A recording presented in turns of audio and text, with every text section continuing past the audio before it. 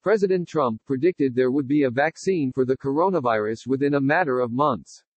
We are very confident that we're going to have a vaccine at the end of the year. By the end of the year, Trump told Fox News during a town hall on Sunday.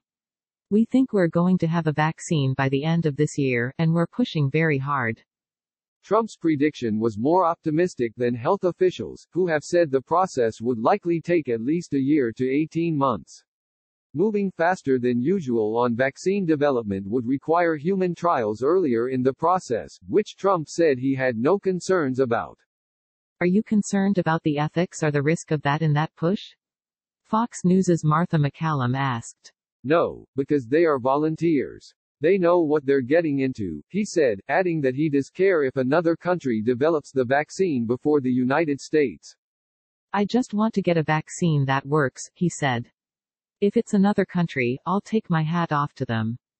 There are 70 coronavirus vaccines in development across the globe, with 3 being tested in human trials, the World Health Organization said last month.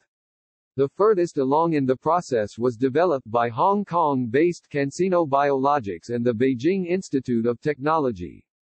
The other 2 were developed by U.S. drugmakers Moderna and Inovio Pharmaceuticals, according to the WHO.